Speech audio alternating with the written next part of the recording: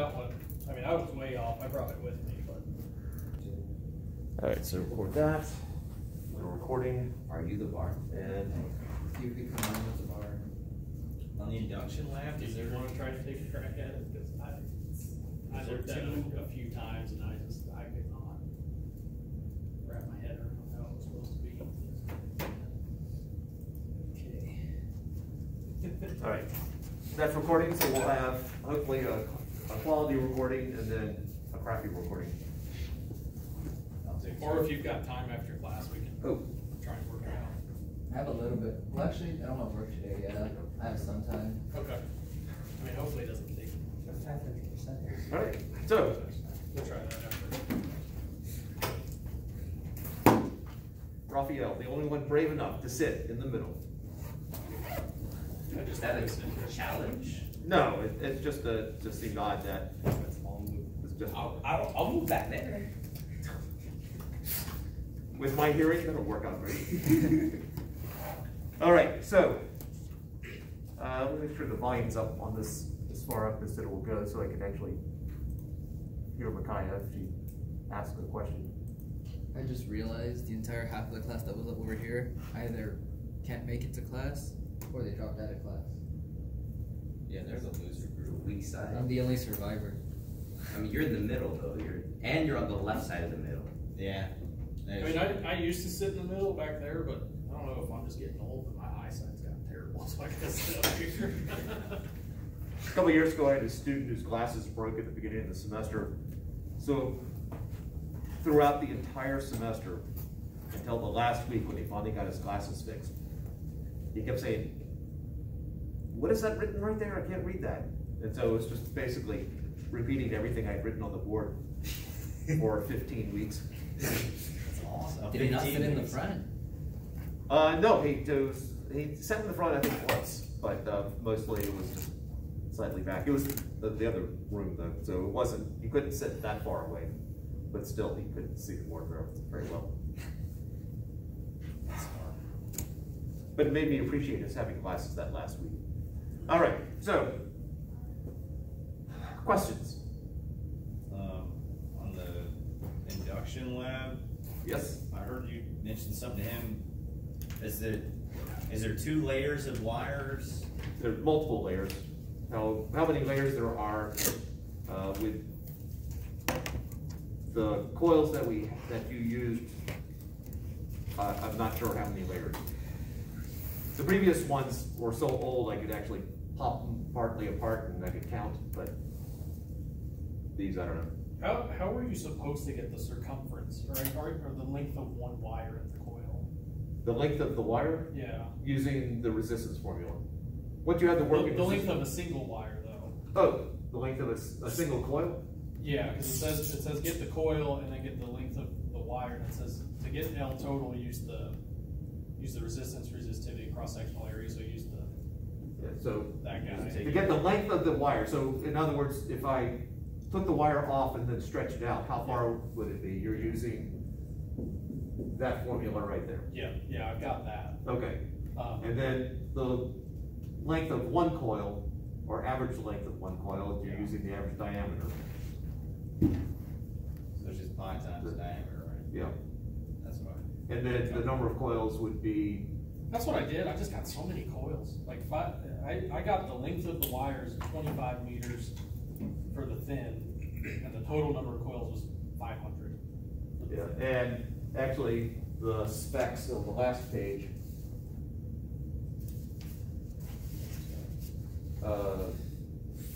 The smaller ones. Yeah.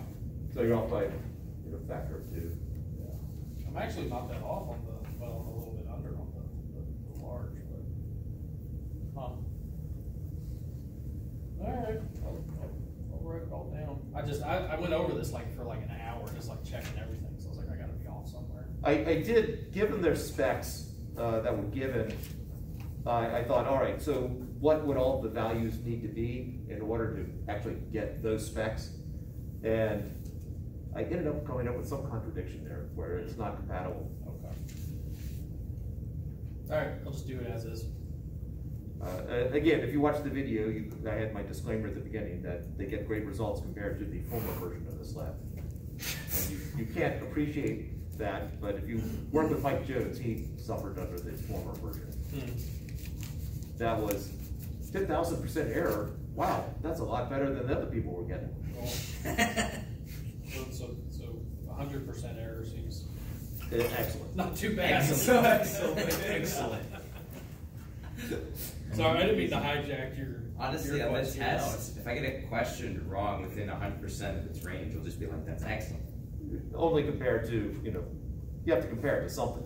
Well, It's the standard. yeah, if I get within 100% as my grade on the test. I mean, I guarantee all of you will be within 100% of a perfect score. if I get 200% on the test, that's pretty good. Yeah, All right. wait a minute, we can go above the. Well, we can also go below. The average, exactly. Oh, no, we don't want that. All right, so anyway, what was your question, Chance? Did I answer it? What was mine? It was something about that lab. It was. Yeah, that's what I was asking, was how many layers of coils, but we didn't know that. Okay. So we're just finding the total length of the wire using that, and then we know how big one coil is, so we're able to just calculate Yeah. how many coils there are. Yep. Okay, I didn't know if we were supposed to know a set amount. Yeah, and you're assuming all your measurements are correct up till then. And I had another question on the parallel plate capacitor lab. I didn't really understand what the analysis was asking, I guess. So what is the formula for the theoretical slope $sign in terms of $sign K or kappa, and D in equation 4? All right, so in the parallel plate capacitor lab, you have capacitance is equal to epsilon naught, or kappa epsilon naught, that's a kappa, A over D. And if I can put it into y equals slope x plus b form, then my slope is whatever the coefficient of my horizontal variable is, my independent variable. Well, in the first graph, you're doing capacitance versus distance? Inverse distance. Yeah. I just So- did this one the other night, so. So if I can express C in terms of, since that's my Y and that's my X, I would like to get that formula into the form of C equals something times 1 over D plus something. Well, that's going to be 0. So whatever that is, that's what the slope equals. Okay, so y equals x, which is 1 over. Why did we do the inverse distance?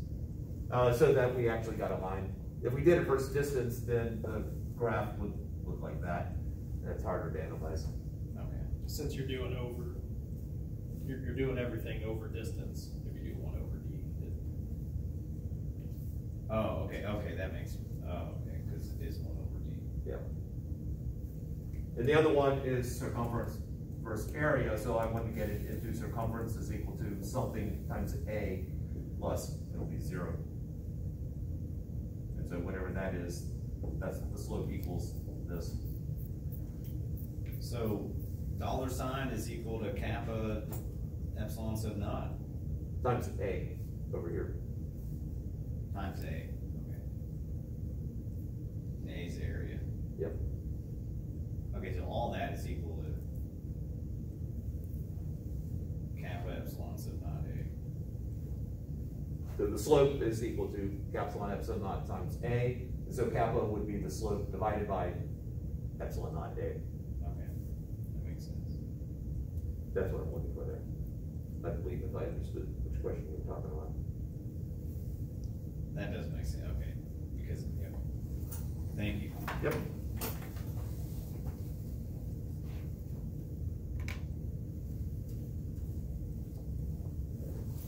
I'm gonna shift chat over in case something pops up. There we go. All right, so Micaiah, if I don't hear you, if you type something in the chat, I will eventually see it.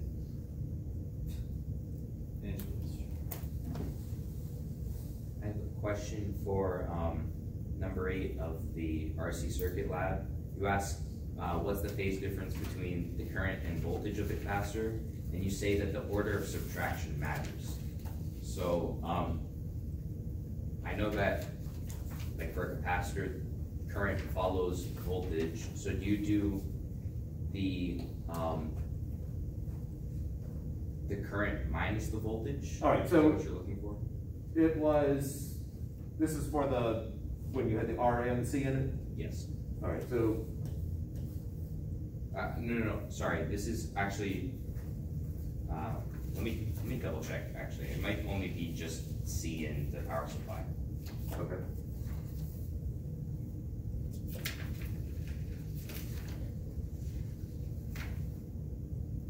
Yeah, it's just the capacitor and the power supply. All right.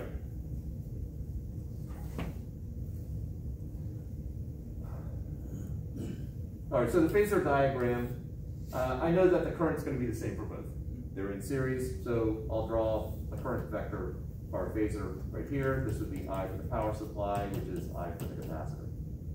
I know that the voltage for the capacitor is, so the current leads the voltage, so the voltage for the capacitor would be here, because again, these picture phasors as arrows that are zipping around counterclockwise. So that is my voltage for the capacitor, which also should be the voltage for the power supply. There's only one component here. So the question is, what's the phase difference between? Yeah, between the current and voltage of the capacitor, and then you say that the order of Okay. really it's which order you subtract it. Yeah. Well, this is leading, so this is going to be a bigger number than that is, so it would be that minus that. The phase of the current minus the phase of the phasor. Okay. If you do it the other way, so it's this way, you should get pi over 2. If you do it the other way, you'll get 3 pi over 2. Yeah. And negative. And this is when I said, are you off by pi over off by 2 pi? Because if this is, let's say this is pi over 6, and this is negative pi over 3. Yeah, that's 90 degrees. Then pi over 6 minus pi over 3 minus negative pi over 3 gives you pi over 2, which is what you'd expect. However, if this is not expressed as negative pi over 3, but expressed as positive 5 pi over 3, then if I do pi over 6 minus 5 pi over 3, I'm going to get a very much different answer.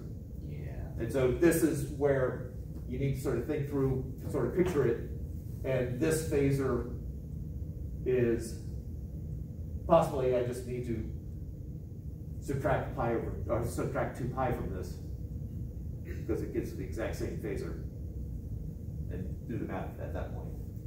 I think for me the only issue is, I guess what's a good range for what I should, like how do I identify that, oh, I should subtract by 2 pi or add 2 pi to this value? Like I just... This lab gets pretty decent results. The biggest difference I got was at the very end. I think I was like 10% off, somewhere in that range. But anything before that comes out pretty darn good. So, and I know science should not be done this way, but I know the answer is supposed to be around pi over 2, so. Try to subtract till you find. Yeah.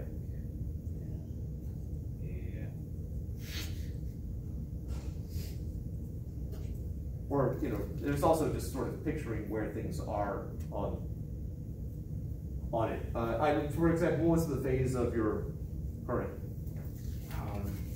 Phase of my current was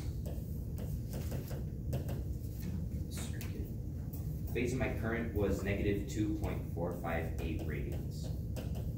And the phase of your voltage? It was 2.1131 radians. All right, so I'm gonna picture that. I know that this is 3.14. So my current is gonna put me down here somewhere. That's negative 2.458. And my other one is that's 2.1131. So I would add 2 pi to this one or subtract 2 pi from that one. Yeah. Yeah, that makes sense.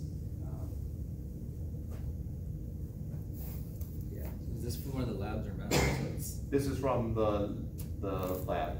Oh, the AC circuit? Yep. Okay. And another, yeah, because I was looking at it and some of the percent errors, I guess in the case where I didn't have to add or subtract 2 pi, I was getting like super low percent errors, like 2%. And then for all these other ones, it was like 199 or 494. Yeah, that is probably off by a factor of 2 pi, or you've got one of your wires was backwards. Okay. Yeah, I think it was 2 pi, to be honest. Just by the way that, like, for example, even just this example, that makes a lot of sense. So, thank you. Yep. Other questions? I had a question regarding that. So the value that you get with the phasor diagram, those are the theoretical, correct? Right. And then the experimental? Experimental, you're pulling off of what the lab press told you the formulas were. Because the formula, sorry, voice change, puberty, the whole thing. The formula it gives you was y is equal to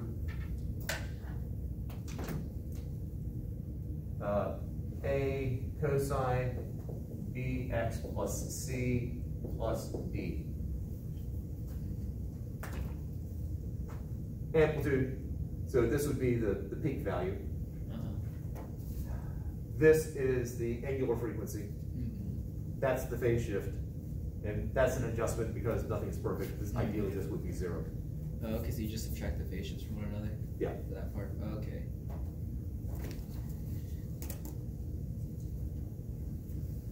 William? When you said it was off by 2 pi, what do you mean? So, here's a little find a marker. Maybe this will work.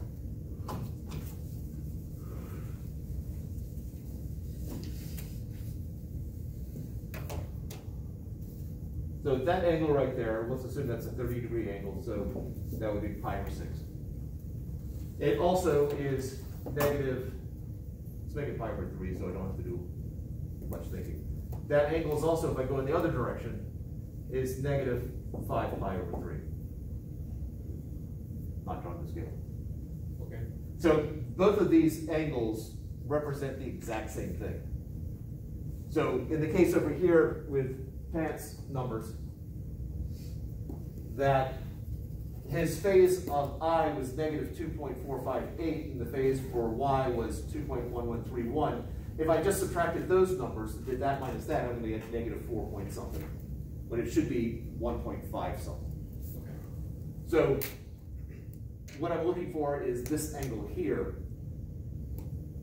And so I would either subtract 2 pi from this so that I would get that angle and then compare it to this angle. Or I would add 2 pi to this so that I would get that angle and then subtract that angle. That's what I mean. Is that clear? Yeah. Okay. And LabQuest seems somewhat arbitrary about whether they choose to give you the positive angle or the negative angle.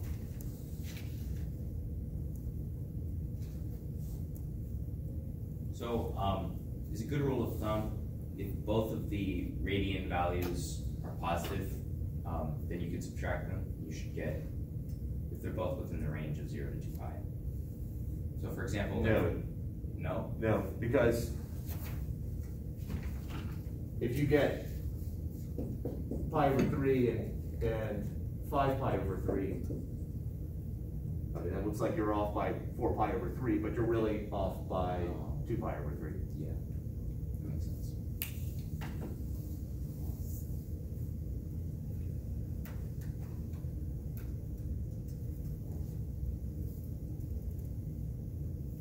Okay, other questions?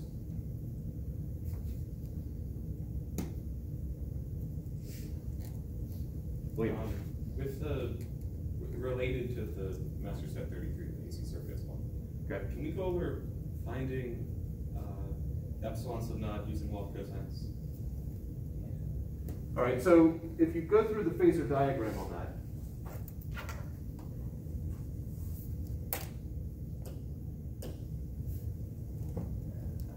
you've got, if I'm recalling correctly,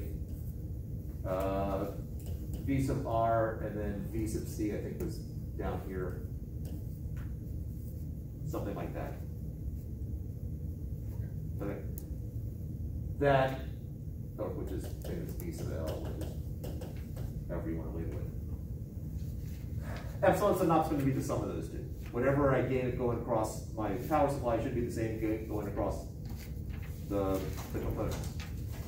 So the sum of these should get the epsilon sub naught. So parallelogram method, that would be epsilon sub naught right there. So if I look at that triangle, I've got a triangle basically VC there, I got VR there, and then keep changing the size of my phasors here, but epsilon sub naught there. So if I know this angle, then epsilon sub naught squared is equal to VC squared plus VR squared minus 2 VC VR cosine of whatever that is, we'll call it 5, why not? Okay. I feel like that is not answering your question. I got there. Okay. And then, in like